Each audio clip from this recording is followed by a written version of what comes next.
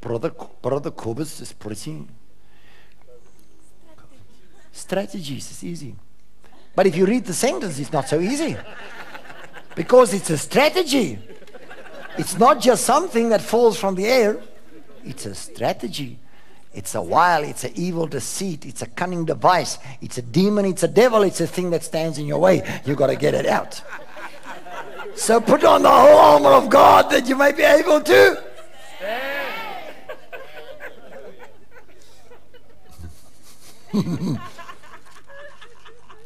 You're in your house. Aren't you sad that you're not here? But I'm glad that you could see it at least. But come join us next time. Thank you for joining us by TV. Bless you.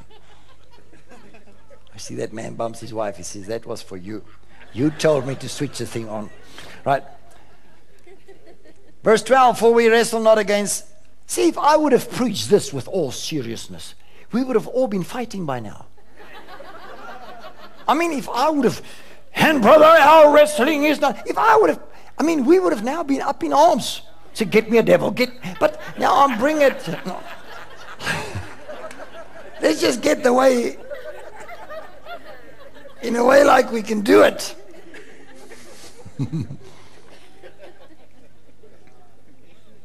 Huh? We struggled at a time with these demon chasers. Why is that painting in your house hanging askew? I wonder if a demon flied through your house. No, the girl dusted this morning.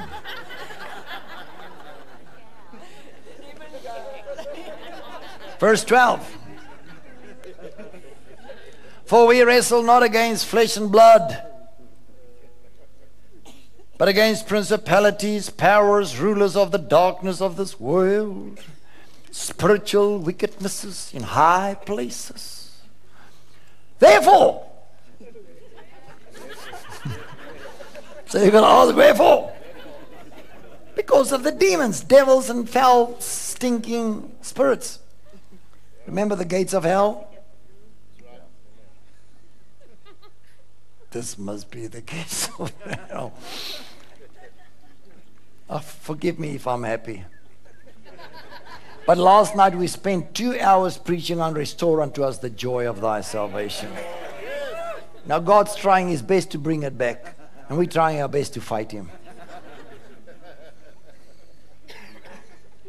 Therefore, even if we can just leave the front air cons on just for me. Therefore, just the front one will do that. There can just be air blowing through the building, please.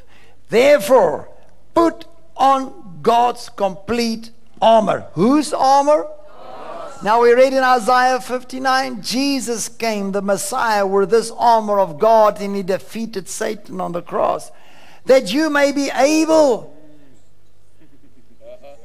to resist and stand.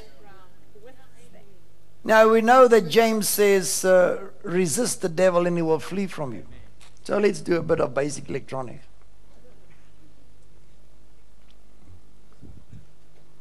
If I have a circuit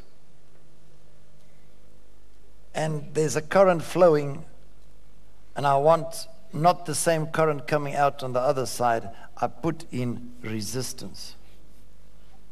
And we call that ohms.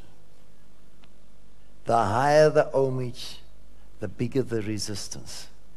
And if I want to, I can take it down to the ground. You know, that even less come out on the other side, because I only need a trickle, but I can actually stop the current on this side. You see? So if current flows, that sign shows it's struggling to get through. That's why they draw a resistor like that. So when the enemy comes in, first of all, resist. Stand against him. Said, I will not allow you to flow through me. My mouth must speak the oracles of God. I'm not going to let you flow your evil stuff through me. My ears are channels to hear his voice. I will not let you flow through me. My hands are there to lay on the sick. I will not let your evil demon stuff flow through me. How much currency of the evil one flows through your life daily? Or do you resist it? And then after you resist that flow, stand. Now what did Moses say? Stand. Now we can go to Jehoshaphat that said the same thing. Stand and see the salvation of the Lord. The Lord will fight for you. The battle is not yours, it's the Lord. Remember 2 Chronicles 20? Stand. Resist. Stand your ground on the evil day. Okay. Everybody say evil day. Okay. Did I take too long? Okay, I'll rush. I've got only half an hour left. There's an evil day. And on that evil day, you are supposed to stand. How must you stand? With the armor of God. Let's go. He says, so that after you've done all that the crisis demand, you must still stand firmly in your place. So he says, stand, stand again, stand again, stand again. So he's trying to put an emphasis on standing. Not sitting, not sleeping, not walking or running. And having shod your feet in preparation. Where are we? No, I'm at 14. Stand therefore, hold your ground, having tightened the belt of truth about your loins, and having put on the breastplate of righteousness. Remember Isaiah? Having your feet, I just want to put that one there. Your feet for the gospel. Shod for the preparation of the... I just want to put that there because we're going to refer to it. Stand there, evil day. That's enough to look at. And having your feet firmly footed, stability, promptness. Verse 16. Lift up over all the shield of faith, upon which you can quench all the flaming missiles of the wicked one. So he says, the shield of faith.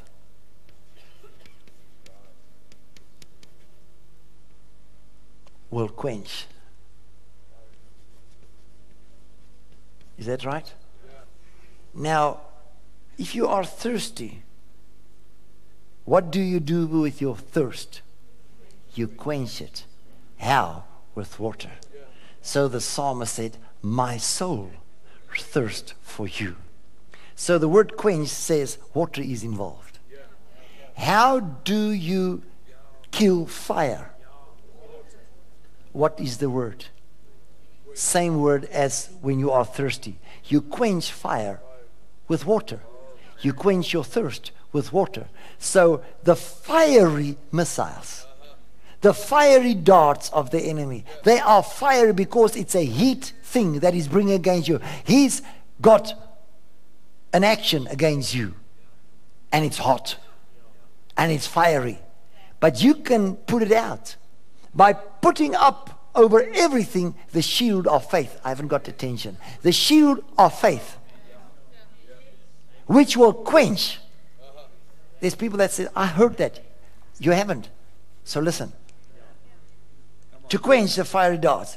And take the helmet of salvation and the sword that the Spirit wields, which is the Word of God.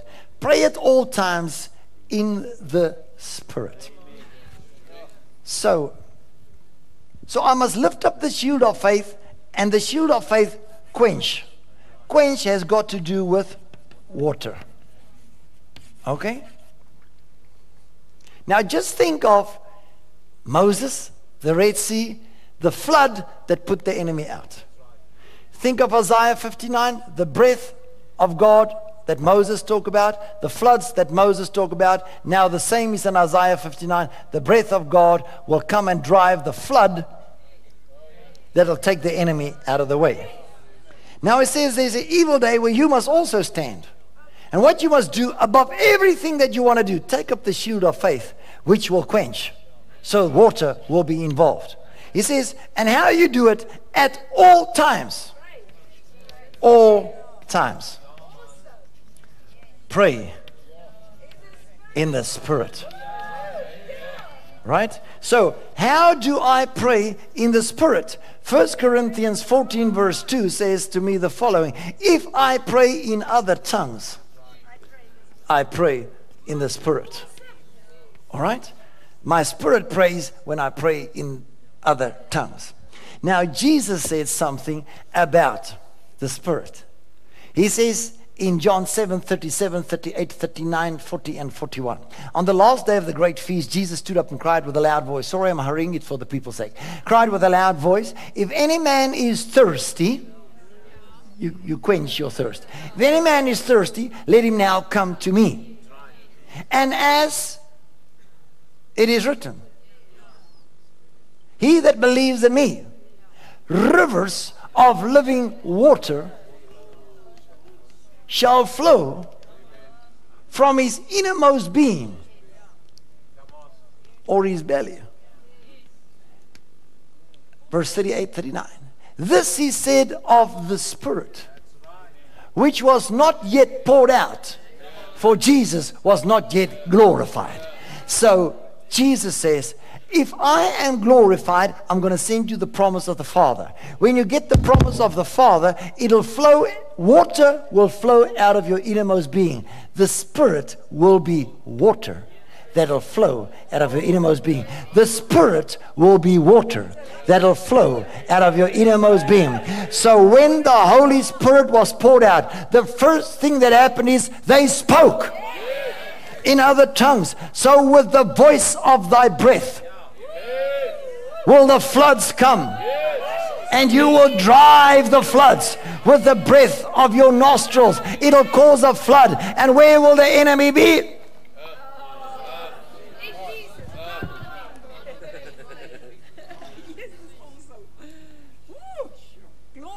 Okay. Now, Romans 10 says in verse 15, how lovely are the feet of him that brings good news. Remember the story? Yes.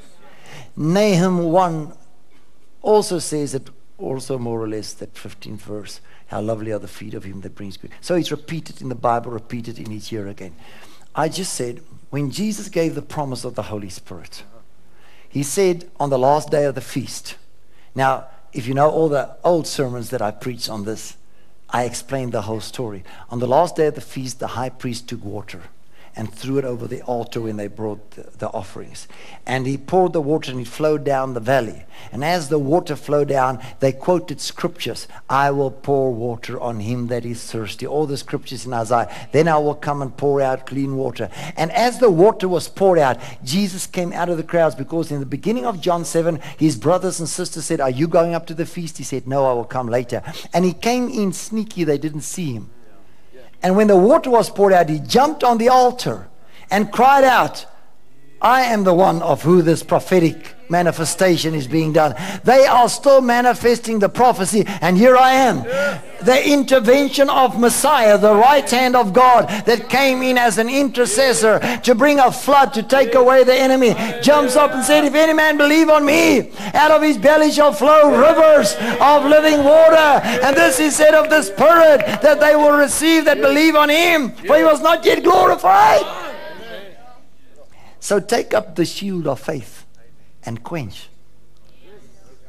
So when the Holy Spirit was poured out on the day of Pentecost, they all spoke in other tongues. So Ephesians 6:16 through 18 says, take up the shield of faith, quench the fiery darts, at all times pray in the Spirit. How do I pray in the Spirit? In tongues. So what happens when I pray in the Spirit? A river is flowing.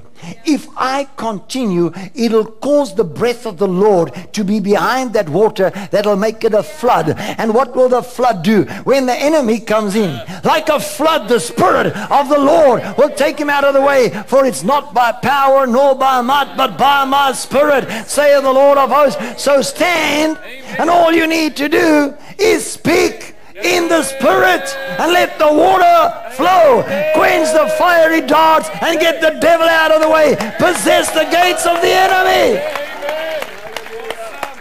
Let's go to Nahum in closing. Nahum. When last did you read out of Nahum, Habakkuk, Zephaniah, Micah, Nahum. Do you know the scriptures, the books? Genesis, Exodus, Leviticus, Numbers, Deuteronomy, Judges, Samuel, Kings, Chronicles. Right? You know them? Ezra, Nehemiah, Ezra, Job, Psalms. Yeah. Nahum. Look at chapter 1. It is as well verse 15. Okay. Verse 15 says, behold on the mountains the feet of him that brings good news. Look at me. We're closing. 5 minutes we finished. Listen. He says, put on your feet the preparation for the gospel of peace. And above all, the shield of faith to quench the fiery darts of the enemy. By praying at all times in the Spirit. So Romans chapter 10 says in verse 8, right through verse 17, he says, what shall we then say about, faith? He says, the word is near you, in your mouth, in your heart, the word of faith, which we preach. You shall not say, who shall go up to heaven, or who shall go down to hell to bring Jesus down or up? But speak, for it is said, how lovely are the feet of him that brings good news. So Isaiah says, who believed our report? And to whom was the arm of the Lord revealed? So faith comes by hearing, and hearing by the word. So again, he says, the feet of the preparation of the gospel has to do with speaking. He keeps on bringing us back to the mouth, the breath, the wind. Nahum 1, verse 7. I'm not going to repeat it. I'm just going to read it and close. The Lord is good, a stronghold in the day of trouble. What did Ephesians says? In the evil day, you must know how to resist and stand. What did Moses say? The Lord is my strength. What did Ephesians say? Be strong in the Lord. Come on, let's see if the word makes sense here today. I don't know how God has helped me to preach like this. It just comes together, The Lord is good. Thank you. A stronghold in the day of trouble. And he knows them that trust in him. But with an overrunning flood, he will make an utter end of the place thereof, and darkness shall pursue his enemies. What do you imagine against the Lord? He will make an utter end. Afflictions shall not rise up the second time. Amen. I'm finished. I'm done. Hallelujah. This must be the gates of hell. We're going to storm it and smash it up. Hallelujah. Oh. How many has heard this now for the 11th time?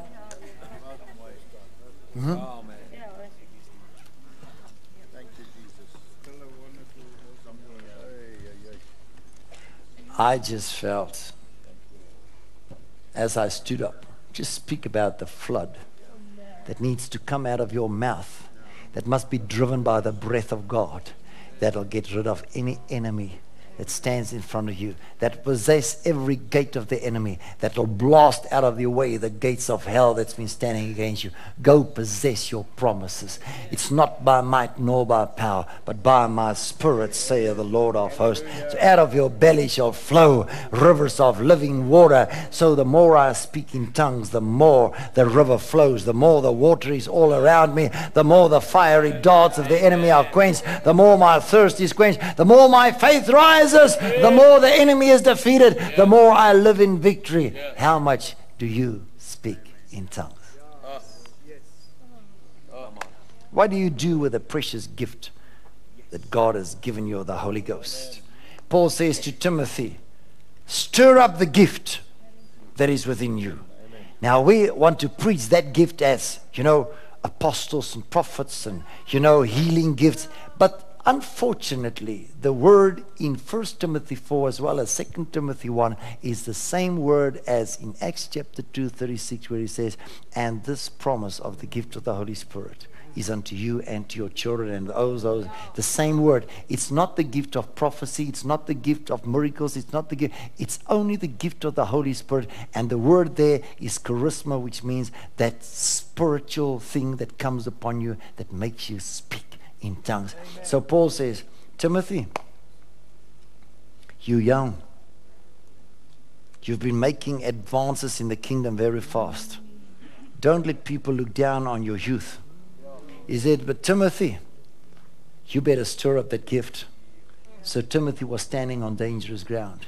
He said, Timothy, I know what your mama did. I know what your grandmother did. They were mighty women of God. And I'm sure that this faith is also in you. So take up your shield of faith by stirring up the gift of the Holy Spirit. If I want to put it in context in 2 Timothy 1:7, fan the flames, stir up, rekindle the embers. So as fire makes the water to boil, Isaiah 64, so the Spirit of the Lord. So on my inside I get the fire of God. The word is like fire shut up in my bones. That fire causes the water to boil up, and the boiling water becomes a fountain. John 4:14.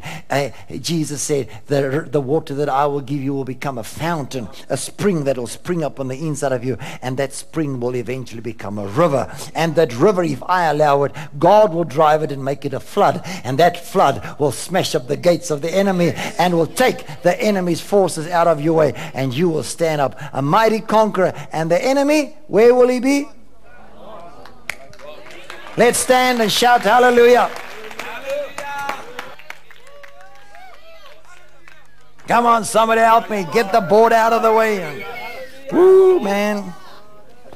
Stir up. I would admonish you to stir up. Stir up the gift. I'm so glad we prayed for the sick in the beginning, because we only got 10 minutes left. Then we're off the air. So God helped us tonight. Thank you for your steadfast patience there in your house. I saw you were sitting there nailed and glued to the TV. Thanks for praying with us. But tonight, don't switch off. We're going to pray for a fresh infilling of the Holy Ghost.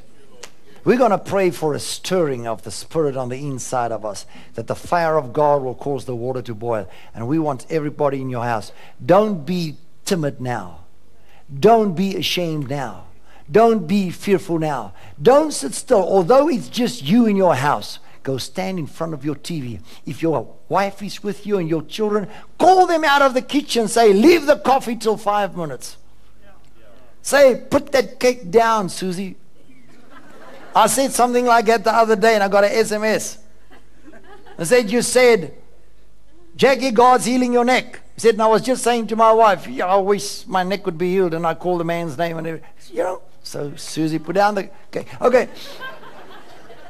Now I just felt, isn't it funny, in a group like this, we will still go for it? But we're now in our lounge. And now the man of God says, pray in the Spirit. Take your wife's hand and say, we're going to pray in the Spirit now. Call your children. Say, sit, put the computer off. We're going to now receive a fresh infilling. Make the television the altar of your house. That's a breakthrough.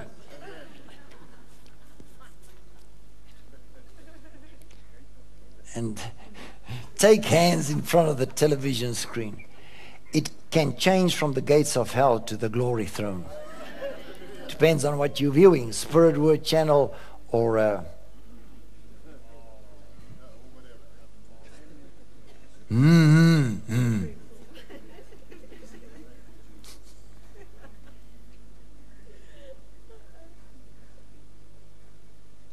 I'm serious. When last did you speak in other tongues? I'm not talking about the same one over and over. The Bible calls it diverse kinds of tongues. I say this at least 4 or 5 times a year in this church. I challenge people. I wonder how many has ever taken the challenge. By taking a tape recorder and every day you go pray and find out if you pray the same tongues. If you do, come for a fresh touch. You're drinking stale water. What about a fresh fountain? What about if you've been for the last 40 years? Why don't you change it? If you've been kabara shakalamahaya for the last 48 years, why don't you change it? Say, God, the 46 revival is now over. When they had the karasabandara barashatalamarabakaya, it all sounds the same. I'm not funny, I'm just stressing a point. Why don't we say, Lord, it's 2004. It's time for something fresh. Like Embras tel vrandelia chai el brajostu ramboria kai el vranaste bradeduste lichal el moshkalaya renbel gadisto rosteliandaya elaria jusclastere brevindesto rebramana haliate. If you will open your heart and open your mouth, I will fill it and cause the pouring to come, and you will see that you will stand without even trying to stand, for a power will take hold of you that's never been there before, and you will see the slaying of the enemies with your own eyes. They will fall on the left, they will fall on the right, and you will raise your hands in praises unto me, for it will be by my Spirit, says the Lord. Why not? Why not? Why not? Say out loud, I believe Jesus Christ is Lord. And by the blood of the Lamb of God, my sins are washed away. Thank you, Jesus, for your precious blood that totally cleanses me from sin and unrighteousness. Make me an open vessel through which the Spirit can bubble up like a fountain, then flow like a river, then be driven like a flood, that'll possess the gates of the enemy, that'll get out of the way all evil, so that I can stand up more than a conqueror through Christ who loved me. For the greater one indwells me. So I want to receive today. And you are agreeing there in your home. So right in your house, raise your hands. Come stand, and here in this place, we're going to help you. Even if you're alone in a little flat, stand in front of your TV, raise your hands. Become part of this great audience. If it's just you and your wife, or just you and your child, say, come son, come daughter. Right. I'm going to pray a prayer. We've got 5 minutes, so let's go. Father in heaven, I pray for all these wonderful people in the house and everybody watching by TV. I pray that the Holy Spirit will be poured out in a fashion like we've never seen before. I pray, Holy Ghost, rise up in the hearts and out of the belly of every person, man, woman, boy, girl. Let there come a bubbling. Let the fountain burst open and cause a river. Everybody say out loud, I receive a fresh infilling of the Holy Spirit that'll flow from my innermost being like a river, causing a flood to be driven by the breath of God. Evil enemies will now get out of the way. I will be the conquering conqueror through the Spirit of the Lord. So here I go. Thank you, Jesus. I receive by faith, and now by faith I speak. Here I go. Holy Spirit, take control in your house and in this house. Start speaking now. Say, Rendos teleia estubra. Come on, everybody. Speak in tongues. Lembra tule irikandelea churomosha. Ri badostel ibre. Let there be a flowing. Let there be a river. Come on, if you've never spoken in tongues, now is the time. Now is the time. While Peter spake, the Spirit fell on them, and they were all filled with the Holy Spirit and started speaking in other tongues.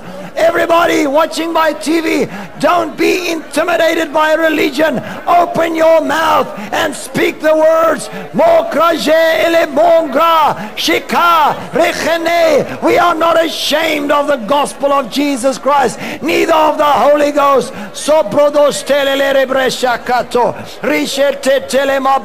Keep on speaking. Get the camera on me. Let's get the crowds. Let's get the crowds in. We're all praying in the Spirit. Zoom it out. You can see everyone. Me in the center here. Right, you by your home. God bless you. Have a prosperous week.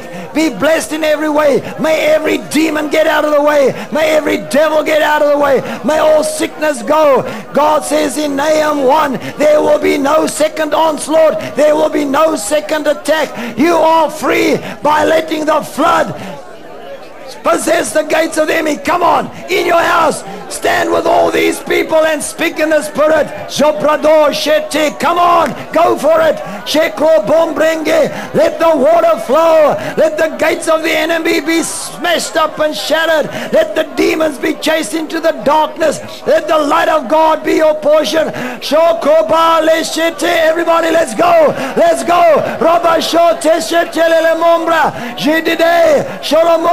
Come on, we're going to go. We're going to pray in the Spirit. Keep on, get the people. Keep on praying in the Spirit. Let the water flow. Let the water flow. Let the flood rise. Let the enemies get out of the way. Kobus, I have never spoken in tongues. This is now the time. This is your opportunity. Rodo shete khilemangro shotelema robrodo shetene shandingle din dombro to nombra shedle membra rekaladaya laboriaro shotelele. In the Spirit, come on. Rabajola baboria bastelele la mombro sodombre. In the Spirit, shekeleme rabababoshte se. Right, we want to bless you. We want to say to every person that viewed, thank you for viewing. Stay tuned. There are beautiful programs. Remember our program. Get on our website. Send us some emails. Order those prayer cloths.